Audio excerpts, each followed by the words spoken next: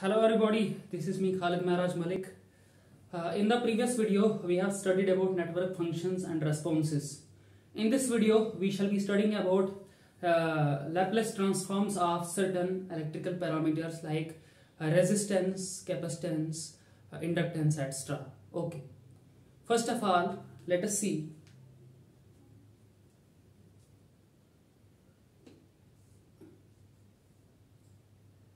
frequency domain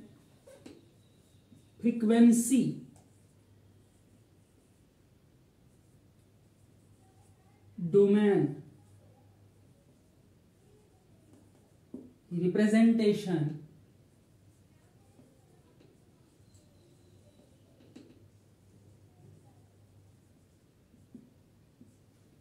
of impedance.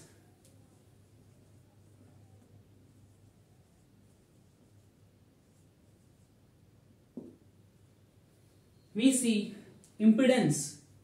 Impedance is denoted by Z, and in frequency domain, if it is represented in frequency domain, after making it into the Laplace transform from its time domain function, it will become Z as a function of frequency. Zs will be equal to voltage. What is impedance? It is voltage upon current. V of S divided by I of S.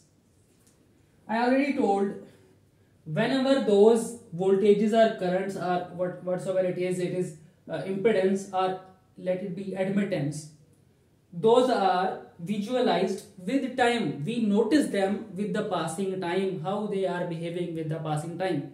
And if we do Laplace transforms upon them, they will be converted into the frequency domain. Okay, let us we are seeing them in the frequency domain. What is this impedance? This impedance is voltage in the frequency domain upon current in the frequency domain.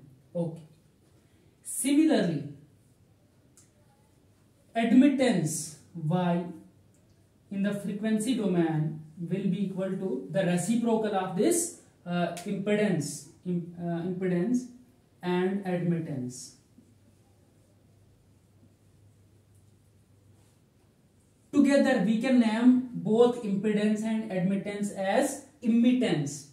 We can name both of them as immittance. They are called immittance as a whole, as together. Okay. Ys is equal to I of S upon V of S. Okay. What does this impedance comprise of?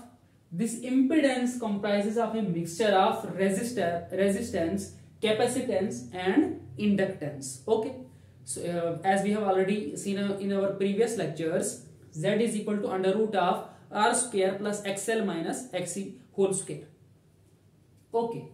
So let us see frequency domain functions of certain networks. Say we have parameters. We have the parameters, network parameters. Resistance R, L, C. Frequency domain.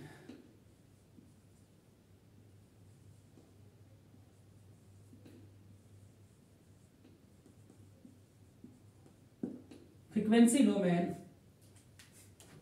for this impedance. In case they are used in impedance, there will be R will be converted into R of S, L will be converted into L of S, and C will be converted into 1 upon C of S. And for admittance Y, if they are used in Y, then R will be 1 upon R of S, 1 upon L of S, and this one will be C of S. Okay. So noting down up to here, we shall move on to the next.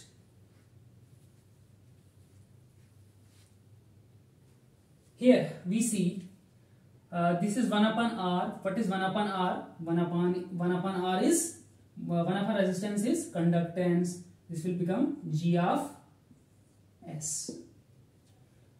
In the next section, we shall be studying about poles and zeros. Sorry, first of all, we will not skip that. We will see ladder networks. What are ladder networks?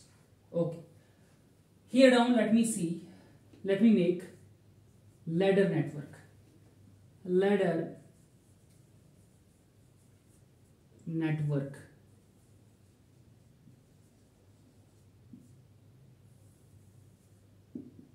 A ladder network is nothing but a two-port network having impedances and admittances in between. Okay, let us see how a two-port network is made. It is made like this, and 1, this is and 1 dash, this is and 2 dash. Okay, here we insert impedances are in series. Impedance, let this be impedance Z1. Here we will insert admittance Y2. Here we insert impedance Z3. Here admittance Y4, impedance Z5, and so on, like this. This one forms a ladder network in which the impedances are placed in series and the admittances, they come across the two terminals. Okay. So we shall be seeing what will be the total impedance for this ladder network. We shall write an equation for this. Okay. If this is done, let us do it further.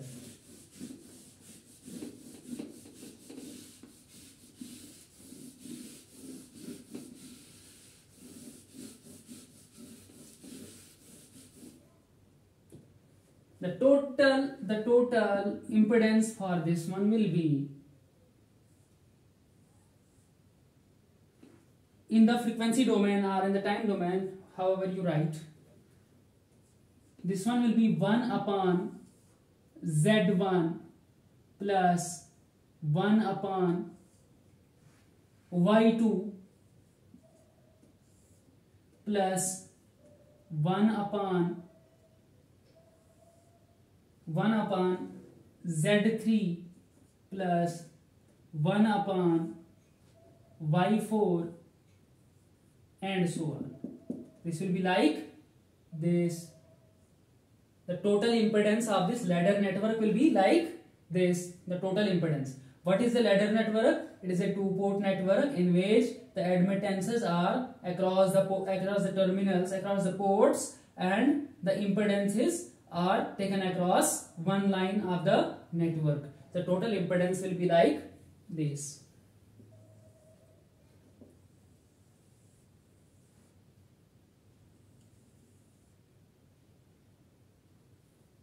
So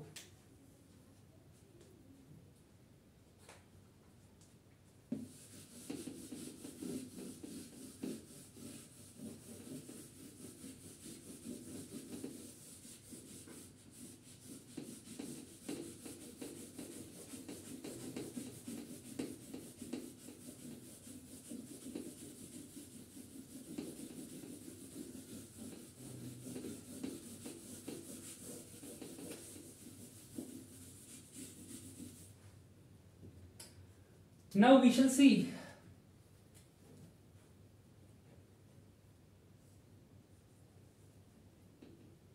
poles and zeros of a network function of a network.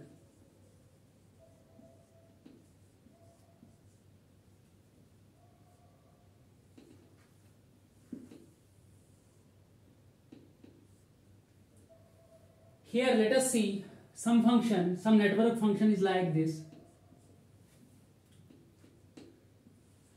Some constant a to subscript 1 n, say n, in the decreasing order we will write in the descending order, an s power n plus a n minus 1 s power n minus 1 and so on. What is this s? This s is the complex frequency, and those are, sorry,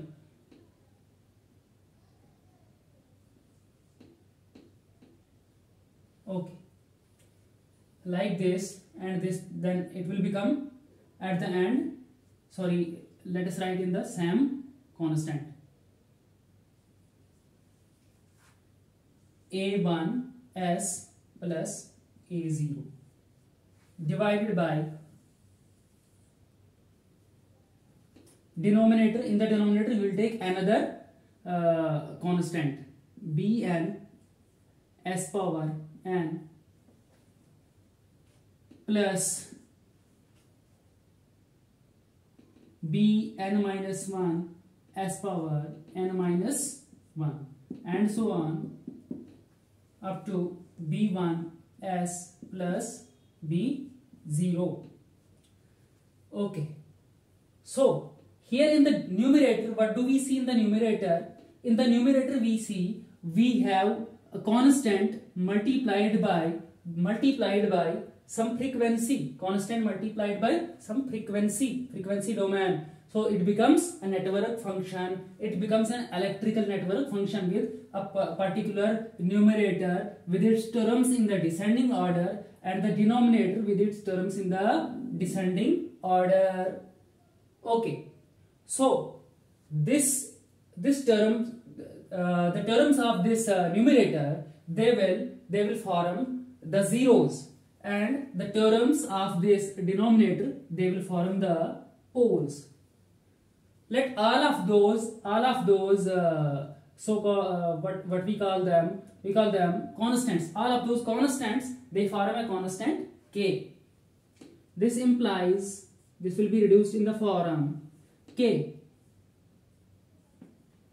This will form, first term will give s minus z1, where s is the complex frequency, as already told, s in all the terms with the decreasing power.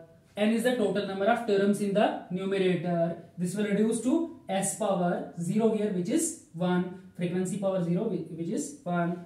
First will form s minus z1, s minus z2 and so on. This will form s minus zn. If we write them in ascending order, this one will be corresponding to this one, and this one will be corresponding to this one. Okay, in the similar way, denominator will be, this constant k is combined by both a and b, the ratio of a and b in all the terms. Okay, we will not write constant over again here, because constant is always already taken from a and b. Okay, in the denominator it will be s minus p1, s minus p2, s minus p3 and so on, s minus pn. Okay, what are those? z1, z2, zn and so on up to zn, p1, p2, p3 and so on up to pn. What are those? Z for zeros and p for poles. Numerator z1, from the numerator z1, z2 and so on zn. Those are the zeros of a network function. function, and P1, P2 and so on up to Pn. From the denominator, those are the poles of a network function. So what is the use of those zeros and poles? We shall be studying in our upcoming videos. So a rational network. Here you have to remember a point that is often asked in competitive exams. A rational network. Rational network has equal number, same number